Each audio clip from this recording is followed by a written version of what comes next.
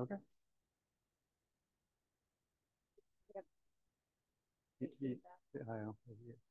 Let's hope not. Did you? You're on? Well said. I feel like I was getting a massage for prom. It's almost this week. Good afternoon. Welcome, everyone. Nice to see you, all of your beautiful faces here. And welcome to you folks who are here on Zoom as well. Louise is managing our Zoom room. So if you have any questions, please feel free to put those into the chat and she'll bring them into the room for all of us here. Just to let you know that, again, we are recording. So just be mindful of our background noise. But so delighted to see you all here for the next installment of our Princeville Moʻolelo series. This, of course, is a collaboration between folks in the back. Feel free to come on down. There's some seats here. Is a collaboration between the Friends of Kauaʻi Wildlife Refuges and the Princeville at Hanalei Community Association, just gathering our community together every month to share stories of wildlife conservation professionals around the island, Hawaiian cultural practitioners, just different conversations that bring us together as a community. And so we're just so delighted to have you here with us. Quick little plug about who we are as the Friends Group. My name again is Thomas Daubert. I'm the Executive Director of the Friends Group and really honored to have this role for a little over 5 years now. And who we are the established Friends Group that brings support and love to the 3 national wildlife refuges that we have here on the island of Kauaʻi. We're fortunate, even on a tiny island, to have 3 beautiful spaces federally set aside with protection to support threatened and endangered wetland birds and seabirds. So we support Hanalei National Wildlife Refuge and Huleia National Wildlife Refuge. And again, those are refuges for endangered wetland birds. And Kīlauea Point, of course, the refuge that most of us know and love because we get to visit that one, a refuge for our seabirds. So the real why, we are here for these birds that need our love, our attention, and the protected spaces that allow them to flourish. This is just a few of them, but just to remember why we're here, what we're all coming together for. And again, just a quick plug about what we do, how we help as a Friends Group. Essentially, we are the conduit for the love and generosity of our community to flow in support of our amazing U.S. Fish and Wildlife partners who every day show up so passionately in support of our wildlife and these spaces. We have Jennifer Waipa in the back. She's trying to keep a low profile back there, but I won't allow it. Aloha, Jen. She's our visitor services manager, and we're just so honored again to support all of our good friends in Brown that support our wildlife. But what we do is really, the first and foremost, is bring resources to those programs that fish and wildlife need. Habitat maintenance, native plant restoration, monitoring our wildlife, any number of places that need some financial assistance to help further their mission. Another piece of us as the Friends Group is we are able to go out into the community and share the story of this work. And that's part of what we're doing here today, bringing us together as a community and sharing that work with folks in the community. Working at Kīlauea Point, we're really honored to interact with over 250,000 people a year. And our team is positioned there in the visitor center and get to educate and inspire folks from all across the world. And in addition to that, going out, for example, we have a beautiful new window display at Kekua Grove right now. So I invite you to come check out our display that's featuring the taxidermy from the 3 refuges. And that's just one of the places that we can bring the mission of fish and wildlife off the refuge and out into the community. One of the programs I'm really proud of is that we provide the financial support for all of the sick and injured birds from one of our refuges that gets transferred into the care of Save Our Shearwaters. This year, that cost was $30,000, and we were able to rise up and meet that cost and make sure that every one of those birds from our wildlife receive that incredible care. As well, we wouldn't be able to support conservation without looking to the future, and that is our young people. So we support any number of young people's programs. First and foremost, the littles that get to have classroom visits from our volunteers and our educators, and as well we provide free field trip. Boy, that's 2 F's I can't say. Buses to bring young people out to the refuge for a life-changing experience as those third graders come out and experience the majesty of Kīlauea Point. And then on the other side of education, we also have a scholarship program in memory of Daniel Moriarty. And this year we gave away $25,000 worth of scholarships for young people who are studying in conservation-based careers. So these are just a couple of ways that we help. The ways that you can help are to visit us out at Kīlauea Point and shop in our nature store, volunteer with us. Please, if you have not already, there's a sign-up sheet in the back if you're interested in learning more about what we do and staying connected with us. We send a newsletter out once a month, and we'd be delighted to have you join us. This series, like I said, is a monthly series, and just a quick plug for the next 2 slots on our calendar. On October 15th, we're going to welcome Karen Lobel-Fried. She's going to be here launching a beautiful new art book that she created with an exploration of the Hawaiian petrel. So it's a really neat species for us to focus on, and she's an amazing artist to depict that in such a really creative way. And the next one on November 19th is Conservation Dogs of Hawaii and all of their incredible work. We have Deborah here in the room, who is the champion for our Conservation Dogs partnership. So thank you, Deborah, and we look forward to hearing from you in November. But what we're all here for today is an incredible conversation and an exploration of an exciting collaboration of talent and wisdom and knowledge that's going to be perpetuated through this beautiful display of art out at Kīlauea Point. And I will let the practitioners who know this project even better than I share that in a better way. But we're very honored today to welcome Kumuhula Kehaulani Kekua. We'll hear from her in just a moment, and the incredible artistry of Kathleen Ho. So welcome to these beautiful ladies, and I will pass it over.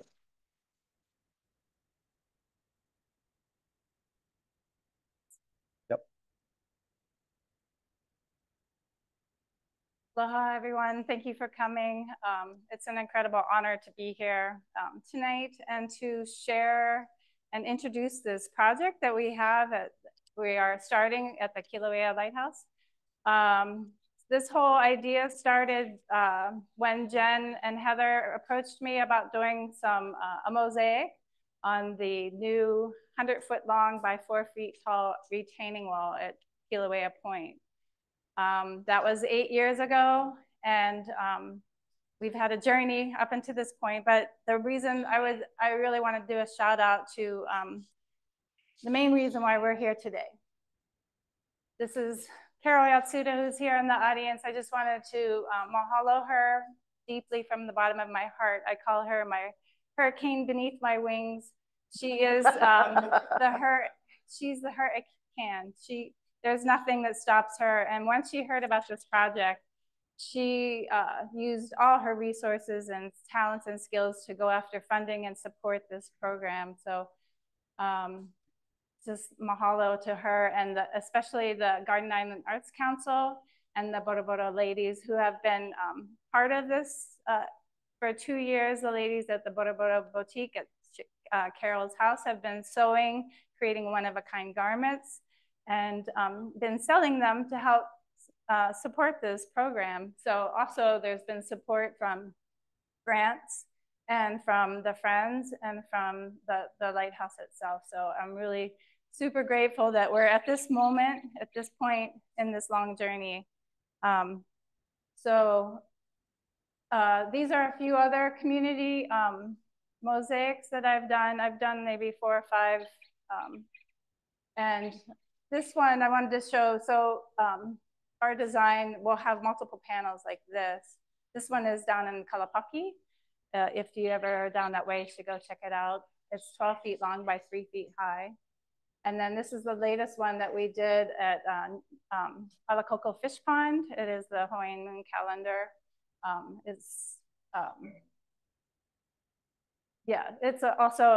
These are all community-made projects, and that's what this one will be as well.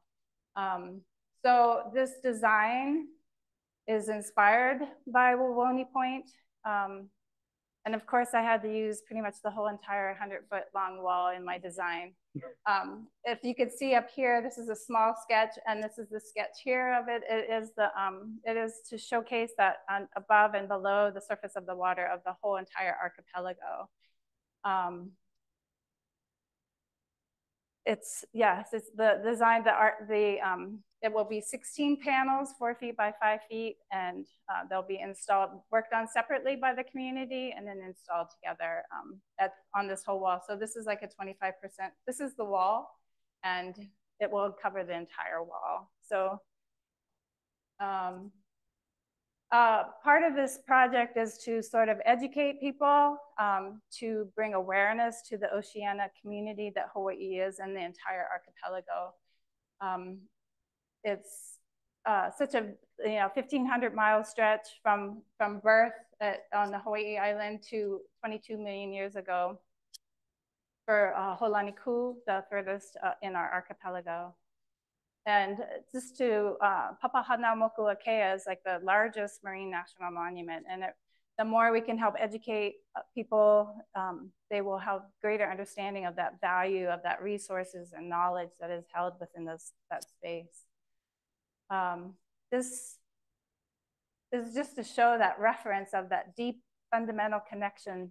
We don't see it. We feel like we're little isolated islands. But really, there is that one whole continuous deep connection. So that's what the intention of this visual design is, and to just have a greater understanding of our place here in Hawaii. And like I said, Papahanaumokuakea is an amazing place. I'd love to go visit there sometime. I never have. I have a friend that's on Nihoa at this moment, and he said it's like a life-changing experience. So the more we can understand this beautiful place, and really as time has progressed, these island chains have like slipped below the surface of the water, right? But they are teeming with life, and they're extremely beautiful from like a Google Earth map. So I love these pictures. So I feel like the inspiration of this design really was from Wawoni Point at Kīlauea Point, just because it is that place that everybody can access, easily access. It's such a special and magical place, and that people can really get a sense. When you go there, you can get that sense of that wildness that reaches out beyond our shores here to the northwest. And a big part of this is about, oh yeah, here's our timeline. We're kind of like all over the place with this timeline at the moment. We did like I was saying, the Bora ladies did a pop-up at Kukui Grove, and with their excitement and sewing talents and art, creative expressions, they raised over $7,000 for this project at that event. I have been still collecting supplies, sort of looking for a permanent space. I have a storage space, and then we started our cultural workshops, and we're still looking for apprentices to help with this. And then it's also like the community engagement. At the end, in October 19th, there's going to be a National Wildlife Refuge Week, and there'll be 2 workshops out at the Kīlauea Community Agricultural Center. Yes, on October 19th, and Jen has the sign up for that. I think it's over there on the table if you want to participate in a workshop. So these are some of the workshops that we have done. We did it for the staff of the Kilauea Point. They really were really excited about it. We had the Kauaʻi Sailing Association youth learn about the star navigation chart and then make stars. And then we had Halleck's Ecosystem Restoration start working on our seabirds. So they really were amazing because a lot of the seabirds look really realistic, which I was very impressed with because they're only tiny little birds. So tonight will be, after Kumu's presentation, we'll just be doing a little bit of stars if anybody wants to help participate and make a star that will be going into this mosaic. So this is like a condensed version of our actual workshops. And so with that, I'd like to introduce Kumu. You didn't take your 30 minutes. I didn't have 30, sorry. That was you, Kumu, sorry. So a big part of this for me is about instilling that incredible wisdom of the ancient Hawaiian and the culture, because they really understood so much. And as scientists today, they're trying to even catch up to the knowledge that was held innately in the culture. So Kumu is, the big part of this project is about Kumu expressing and offering her knowledge and to first, and then to instill that knowledge into the actual art. So it's about culture, art, education. And then for the future of the people that will see it as an installed piece, I hope that that reflects in that piece. So I'm very, very grateful and honored to have Kumu Kehaulani Kekua. Thank you. Okay. Oh. Hello. I need the clicker. Oh, yeah, clicker. Yeah, thank you. Okay, so up here too, Gloria. Right here. Oh, just follow the arrow. Okay. All right. Okay, I gotta stay within the. Is this good, Louise? Aloha mai kako. Ualave ia e kama kanio ai o pua. Mai kua uli o ai lua nui a ho ano. Maluna na le kua lolo ka I ka nani o halele a. Mahaloa e na mako. No ke aloha o kaua inui o mano. I ka malu kapua ne e kapuahi o ka makahele. E ala na hele hiva hiva. U ili me ke ala o ka waikiki. A hele ka I ka poliopi hana kalani. O mako na pula pula o palai hivo kai puai. A hele o vale no ue. Aloha e. Aloha e. Aloha e. Aloha mai kako. Thank you so much for being here, and mahalo, Kat, for including me in this exciting journey. Thank you, Thomas, and the friends of Kauaʻi's Wildlife Refuges for hosting this incredible gathering of sharing and talking story and learning. So I'm pretty much here for all of those same reasons, because the more I share, the more I get in return e-care information and knowledge from what is being discussed on this particular platform. And I also want to send my aloha out to everybody who's in the Zoom room that is zooming in. What wonderful technology that we can all be a part of this. So Kat put up this screen, and I know I gave this chant to her some time ago. It's not one of those that I can just rattle off the top of my head, but I am a super fan of the Moʻolelo of Hi'iaka Kapolio Pele, and of course Pele Honua Mea, her oldest sister. People would be familiar with them as the goddesses of fire and volcano. Pele Honua Mea, or Pele for short, is the female deity of fire and volcanoes. And then the youngest sister is Hi'iaka Kapolio Pele, and she's a healer in the fire clan.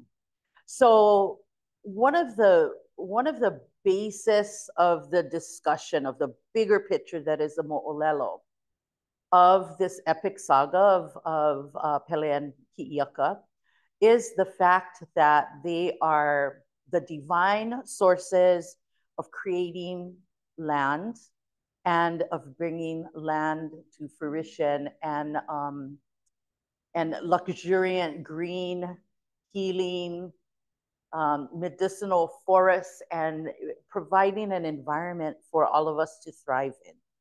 So without these resources and these environments in nature, we would all really be struggling to find some level of comfort to dwell on the top of these mountain summits across Kumu of Hawaii.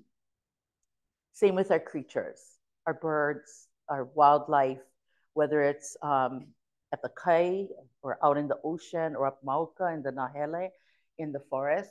So this particular chant is categorized as a mele ho'ala. Mele is a chant or a song in the Hawaiian language, and ho'ala actually means to awaken. So mele ho'ala were done for several different reasons, primarily for the purpose of waking up, like physically waking up out of your slumber or deep sleep, but even more importantly, to awaken the consciousness of understanding and knowledge. And so both cases of the word ho'ala, meaning to arise and awaken, is very important in this particular journey. So I just want to just touch on this really quick because it's up here, and why not you make use of an opportunity. This particular chant translates as saying, awake now, awake, awake, wake now. So, you know, in the courts of the royalty in ancient Hawaii, there was a particular person whose job was to take care of every need of the ali'i, or the chief or chiefess. And one of those responsibilities was to gently walk into the sleeping quarters of the ali'i and awaken the chief or the chiefess with a mele ho'ala early in the morning, like to gently wake he or she up from their deep slumber. Like, you know, we all have our phones timed to our alarm, or we have somebody yelling from down the hall to get the heck up, you're gonna be late for work and school. Wouldn't we all want somebody to like chant us up from our deep slumber in the morning? So it says, awake now, awake, awake, wake now. Goddess of multiple God powers, awake. So this is a chant from Hi'iaka to her oldest sister Pele. Goddess of essence, most godlike, wake. Queen of lightning shaft, the piercing. Fourth eye of the heavens, awake. I pray thee, awake.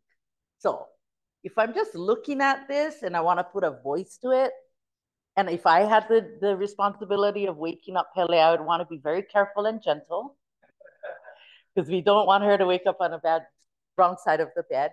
So I would probably put a voice to, or an ea, or a chanting voice, something like, and I'll just try, yeah.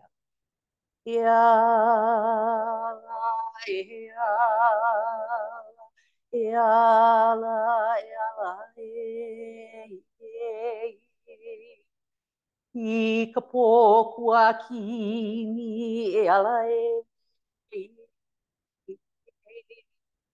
ka pōkua mano e ala e. E aru e te ao e ala e. Ta uila nui ma ke e hai. Ta lani la e ala e. E ala e. E ala e. Hey, that's me. And, you know, I came across this as I was preparing the presentation, and I thought, how fitting, because I love talking about them and sharing about Pele and Hi'iaka. And this picture was taken some years ago, maybe about 2016, but it's right at the crater. I was there for an overnight work trip. And if at all possible, it's appropriate to visit the crater. And so this was a little snapshot in time. I haven't been anywhere really since COVID. And so tonight I'm here to talk about ʻāina O Hawaiʻi Nei, which is the name of the project. But translated, ʻāina O Hawaiʻi Nei is the archipelago of the Hawaiian Islands. Okay, so here is a view of ʻāina O Hawaiʻi Nei and the inspiration to Kat's incredible, amazing mosaic mural project. which is named the same. And here is a view of the Hawaiian Islands from outer space. So when we look at it, it gives us a clear understanding that we're really living on the tip tops of these mountains. That's what these islands are. Not like in the continent, you can get in your car and drive across state lines and find, place that is greener or, more lush and more comfortable. We live on islands, which means that our resources are very limited. And our ancestors were experts at conservation and being able to balance their lives and their needs with whatever was available to us to survive.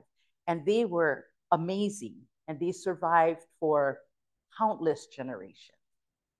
Okay, so tonight I'm here to share a few, oh my gosh. That's telling me it's 5:30. So we're good, Ready. Okay, so this is an incredible piece of artwork here depicting Pele, the fire goddess. And if you look in her right hand, she's holding an egg. And this egg is her little sister, Hi'iaka Ikapolio Pele, that was given to her in egg form when she left her island home of Kuʻaʻi. And so this is how the story starts.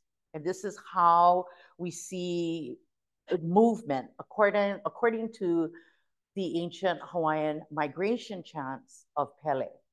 So some of the names here that I've listed include Haumea, which is another one of several names for Earth Mother. Haumea is the Makuahine, or the mother of Pele and her siblings.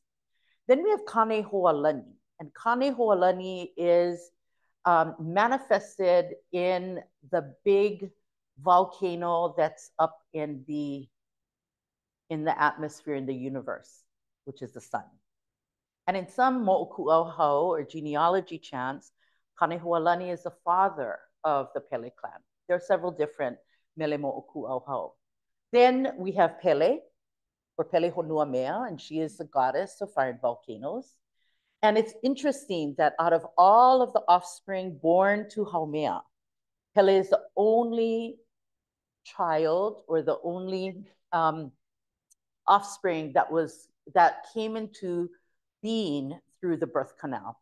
All of Haumea's other children were born from different parts of her body. But she can't, because she's a goddess, And Wahine can do that too. They're all goddesses that give birth. You gotta be a goddess to give birth. And so when Hi'iaka is born to Haumea, she's born in the form of an egg from her palm of her hand. And so she is entrusted to Pele to take care of and to nurture and to raise. And get into that a little bit more in a little bit. And then there's Namako Kaha'i. This is an elder sister of Pele. They don't get along. She is the goddess of the ocean. Okay. And then Hi'iaka Ikapolio Pele, or Hi'iaka in the bosom of Pele, because when Pele leaves Kuʻaʻi, Haumea gives the egg form of Hi'iaka to Pele, and she holds her close to her bosom and protects her and keeps her warm as she travels throughout the voyage. And then eventually she comes to be, but throughout her entire life's journey, she follows in the footsteps of her oldest sister, Pele. So Pele makes land, very basic, simple information. Pele's primary kuleana is to make land. Hi'iaka's primary kuleana is to heal the land and make it green so that all life forms can flourish. So for that basic, simple reason, I mahalo both of them. And I'm a huge fan. Because of hula, I am especially grateful to these two akua wahine. And then there's Kamohoali'i. And there are many other siblings, but Kamohoali'i is an elder brother that appears to us in the stories as a shark god. There's two of them, Puhai Moana and Kamohoali'i, and both of them are shark gods. And they're the navigator and the steersman for the canoe Honua Iakea, which is the mythical canoe that Pele embarks on this voyage. So, mele huaka'i hele a Pele, is charting the course of Pele's migration and the creation of the Hawaiian Archipelago, which is how we circle back to the art project itself. And so we look to the Hawaiian oral traditions for hints, for details, for information that help us to understand what are the relationships in this story? How does that continue to be important to us today? Okay, so this is a Dietrich Ferez block print art, which I absolutely love. I'm a huge fan of his work. But this particular piece of artwork depicts the mythical canoe named Honua Yakea of Pele. So what happens in Kuʻaihilani is she and Namako Kaha'i get into a huge conflict. And as a youngster, Pele is being trained by her uncle, Lonamakua, the work of the fire. And so one way of putting it, and because we don't have time to do the long version, but one way of putting it is Pele creates havoc in the homeland and in the house of Namako Kaha'i by carelessly lighting the fires that begin to destroy the hale. So is that like a fire that burns down the house, or is this kind of stepping over boundaries and playing around with fire that she shouldn't? Nonetheless, Namako Kaha'i is extremely angry and upset. And so to cool things down, Haumea explains to Pele that she must leave Kuʻaihilani. And so plans are made immediately. The canoe Honua Yakea is prepared, and Pele departs Kuʻaihilani in search of a new home with some of her siblings. And that's how Highland Chain starts. So here's another piece of artwork here. Pele on the top, Namako Kaha'i on the bottom, and we see this particular event occurring time and time again as Pele travels from the northwest end of the Hawaiian Islands. She's in search of a home. So she has a paoa, which is a staff. And what she does is she strikes her paoa into the earth, or into the earth on the land where she wants to build a home. And so when she does that, she begins to stoke the fires of the crater. And because that's how her home is, she starts to build her home. And it doesn't take long for her angry sister, Namako Kaha'i, to come and put out her fires. So wherever she goes, she creates these craters. Her fires burn, the magma or the lava begins to flow. But everything is brought to a halt every time Namako Kaha'i comes and puts out her fire. So we see that happening as she goes down the island chain. And I'm going to skip ahead just to mention it in case I forget it. But where this mural is going to be housed, where it's going to have a place of residence at Kīlauea. We have a Kīlauea here in Kauaʻi.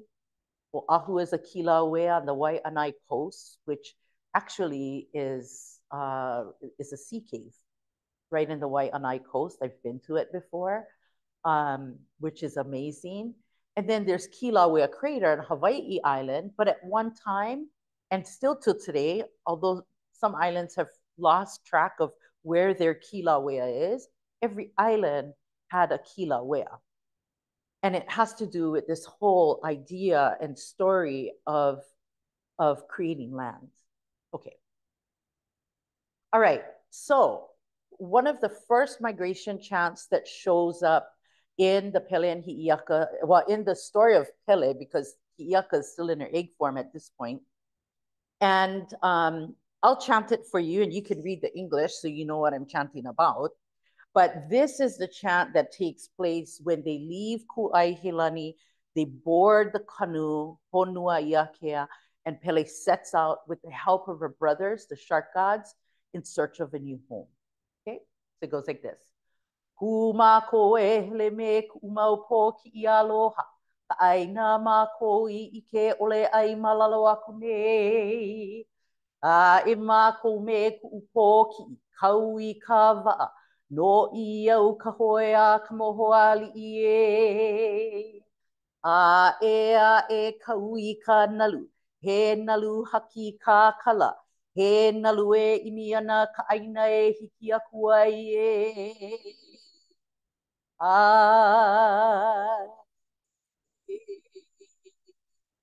Now there are many more lines to these chants, but this is just telling us that they're getting on the canoe. They're getting ready and they're going to sail off in search of a new home. Okay.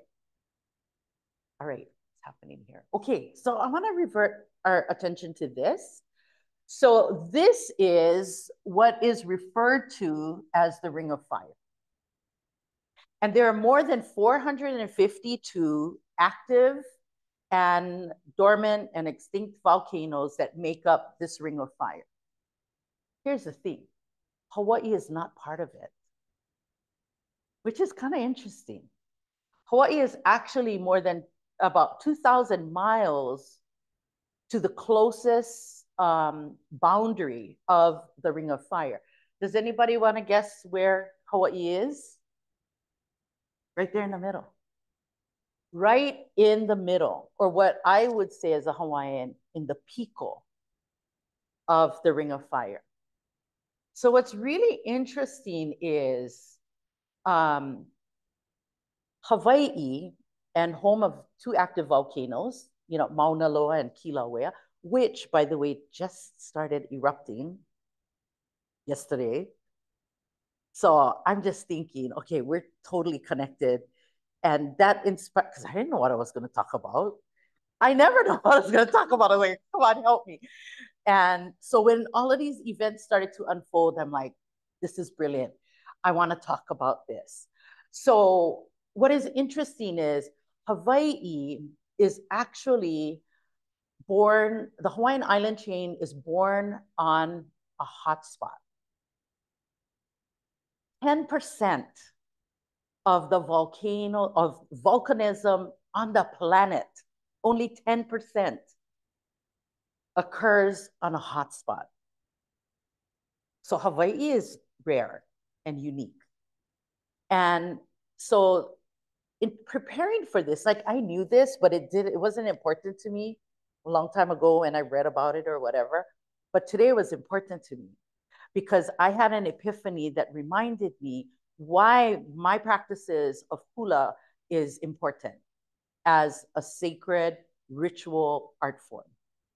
And so all of these chants that I've learned and I teach and we dance and we drum to and we choreograph is really about the sacred vibrations and movements of creation.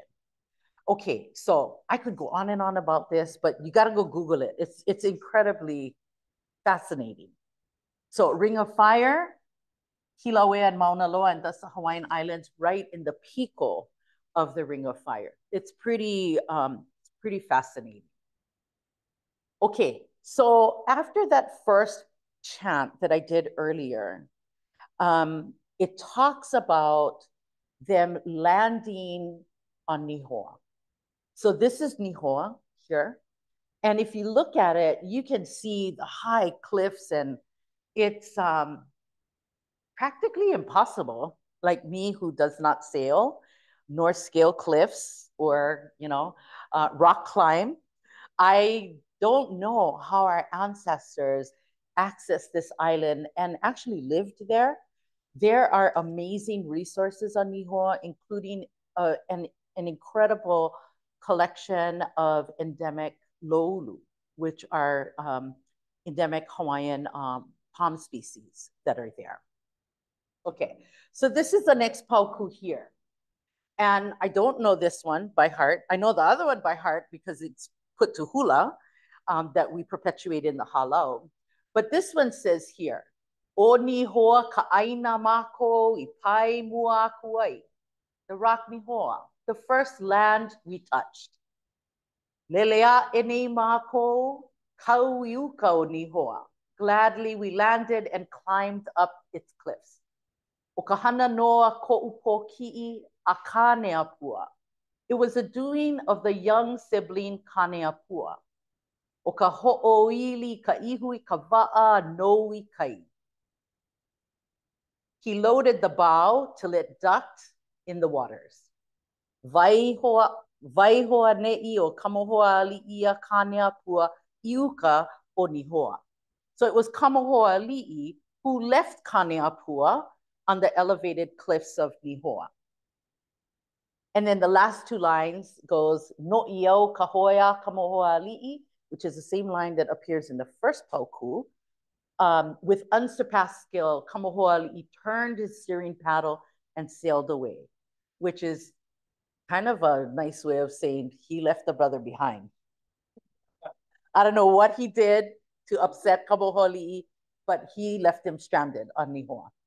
Apai ka'aina I kapa ia o Lehua, until we landed and came ashore on the island we named Lehua. Okay, so what these chants do is it gives us a pretty clear picture of the order of where they traveled to and maybe some things that happened while they were there. Okay, so here is that, that aerial photo again. Now these are just the main Hawaiian islands, and then this is Hawaii Island here, and we're up here, and then the Northwest Hawaiian Islands goes up off of the corner of the screen. Now, if we were to go underneath the ocean, this is what we would see. We would see a whole chain of seamounts. These are volcanic seamounts from Kure all the way up here, all the way down to Lo'ihi, which is a new island that hasn't surfaced off of Hawaii Island yet. And this is what we refer to poetically as Nakekia Pele, or the children of Pele, which is Kauaʻi no Hawaiʻi Nei, the Hawaiian Archipelago. So how many islands are there in the Hawaiian island chain? Yeah. When I was younger, many years ago, I thought I was brilliant. I thought I was so smart. I would say, raise my hand up high. There's 8. And the answer is wrong. So, you know, to inspire you, there are more than 137 islands that make up Kauaʻi no Hawaii. So this includes the 8 inhabited islands that we live on, including Kauaʻi, but it also includes atolls, which in years to come will no longer be sticking out of the ocean. They will be underwater. And so this chain of seamounts is what we refer to as the children of Pele. But if you look at it, and this is me looking at it from the eyes of a kumuhula, and what I see is a lei. I see a string of seamounts, but when I look at it poetically, it represents a lei to me. So when this particular mural, mosaic mural art piece is done, it too will resemble a lei that will adorn the Kīlauea Point Wildlife Refuge. Okay, so I'm almost pow. Speaking of lei, so they leave Nihoa and they get to Lehua, and Pele and Hi'iaka disembark the canoe and they hike up to the highest summit of Lehua, Lehua Island. And the summit is named Ka'unuokala, which is the shrine of the sun. And when they go up there, they make an offering. They hold a ritual ceremony and they give an offering. And so I want to just take a moment to connect the practice of hula with the island of Lehua and with the story at the place that we are at right now. So melelei are ritual prayer chants that are part of the ceremony of hula disciples when we dress the dancer, when we dress ourselves. So it is a ceremony in itself. And first the pa'u, or the skirt, is put on, and then we put on our anklets and our wristlets, and then the neck lei, and then the last is the head lei. So the neck and the head lei is accompanied with a melelei, and then there are other ritual chants that are done, the mele pa'u for the girding of the pa'u, and the mele kupe'e to put on the wristlets and the anklets, and then the melelei for the final 2 leis that then completes the dressing ceremony of the dancer. So this particular photo is taken from Kekaha, like a few days ago. And so the sun is setting behind Nihoa. Depends on where you are on the west side. You might see it. It's making its way towards Lehua. Yeah, because next week in a few days, the equinox, yeah? And these are all really important in hula ceremony too. Okay. So these are two leis that represent the two lei that were offered at Ka'unuokala at the shrine at the top of Lehua Island. One was a lei Lehua, and then the other one was a lei Kaunaoa. In the chant, it appears as lei Kaunoa. It's the same thing. It's just a different pronunciation of it. Okay. And did I put the words on here? I'm not sure. No, I never. Okay, let me go back. Okay, so I want to share that with you. If you listen carefully, you might recognize some of the words or the names that are in the chant. And if not, it's okay too. And I actually taught this chant at the last workshop, and we'll teach it again at a future workshop along with other things. So to sign up and stay in touch, because there's a lot of exciting things to share. So the melele would go like this. Kelei maila o ka ulai ke kai e. He mala mala ma o ni I hau ua mali e. A mali e pa. Ka inu vaila. Ke inu maila. Na hala o na ue I ke kai. No na ue kahala, no puna kawahine, no kalua, no I Kīlauea.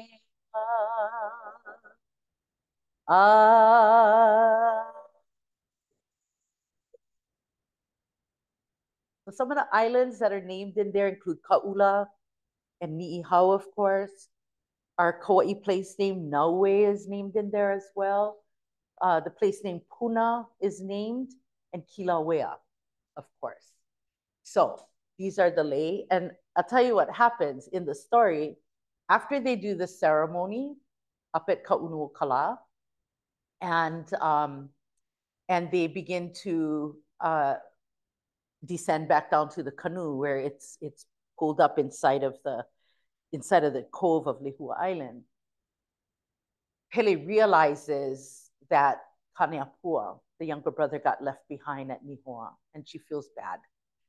And so she shares with Hi'iaka that this has occurred. And so by the time they get back to the canoe, she goes and speaks to Kamahoali'i and tells them that they cannot leave Kaneapua behind. And so after a very short discussion and directions and orders, of course, from Pele, Kamahoali'i expertly turns the canoe around, heads back to Nihoa. They pick up Kaneapua and they come back and continue their journey. So after this chant comes Kauaʻi. Yeah, so after they land at Lehua, they go back to Nihoa. Now, Nihoa is far. It's, I don't know, 150, 200 miles away. I'm making up that number, but I don't know the exact number right off the top of my head, but it's a long, long distance. And so they pick him up and they come back and then they continue their journey. Hi'iaka is a part of Pele that helps kind of soften her heart a little bit. Yeah, because Pele can be very, she can be very straightforward. She can be all business and no fooling around. And sometimes she's not as patient as we would hope that she is. But nonetheless, these are some of the legendary figures in the oral traditions of hula and chants that help us to understand the creation of the Hawaiian Islands and the Hawaiian Archipelago and what took place at these different islands that they happened across.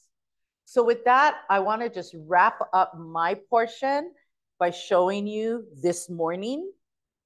Yeah, this is an eruption of the Napau crater fissures on Hawaii Island this morning, September 17th, which to me is like the icing on the cake for tonight's gathering, because it reminds us that this source of mana and energy is very much alive, and that Pele is doing her thing. She's continuing to make islands bigger and creating more land mass for all life forms to thrive. So, mahalo anui. Thank you so much for being here tonight. And especially for giving me the opportunity to be a part of this exciting project. So Kat has an exciting activity that I think we all can participate in.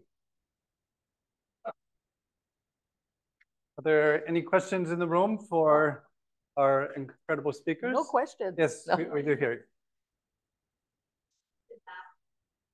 Yeah.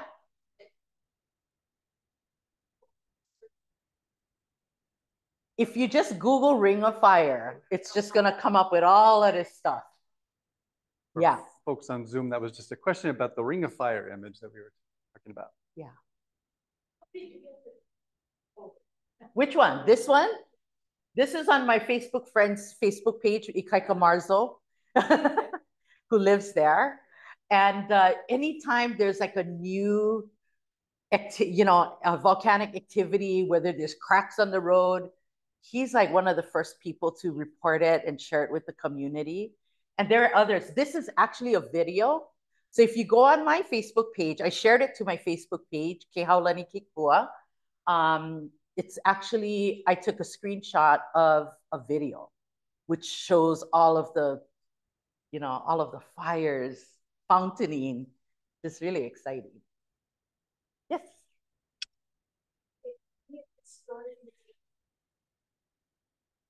Question of whether or not this story will be included in the mural.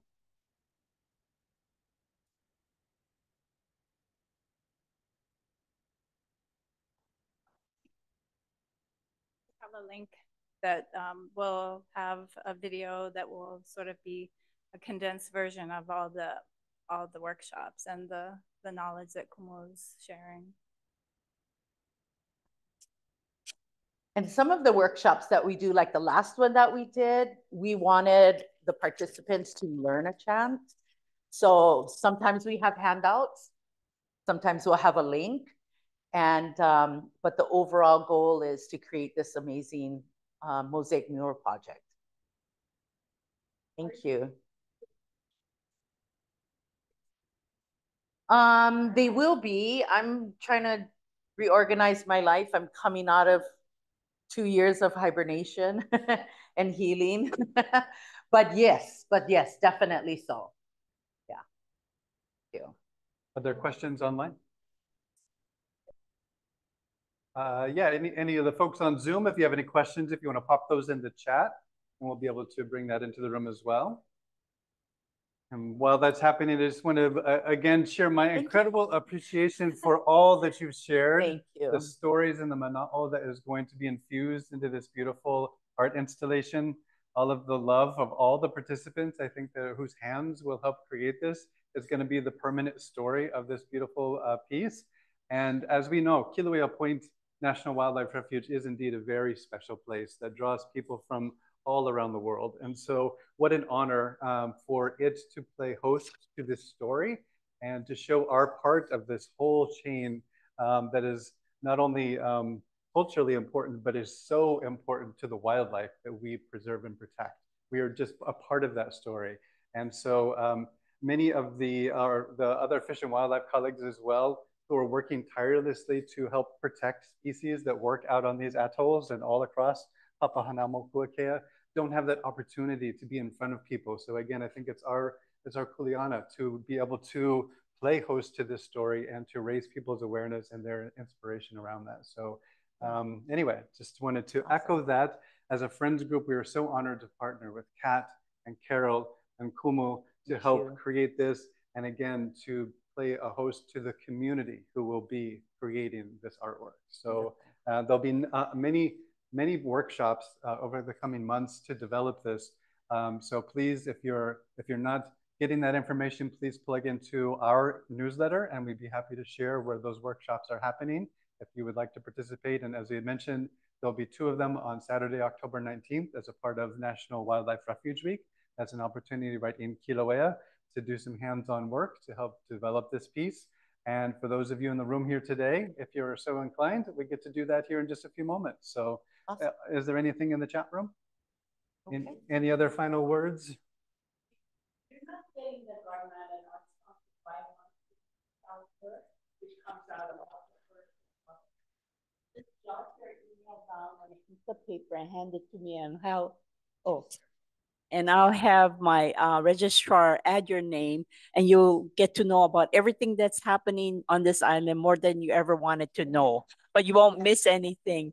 And the only people who will watch that calendar more than you will be politicians, because they want to be everywhere where people are. That's right. So. It's brilliant, Carol. And of course, was the voice of Carol Yotsuda of the Garden Island Arts Council. Any other words? And if not, mahalo nui loa for you folks online for joining us. And for all of you here in the room, we get to continue. So again, mahalo nui loa. Thank you so much. Mahalo.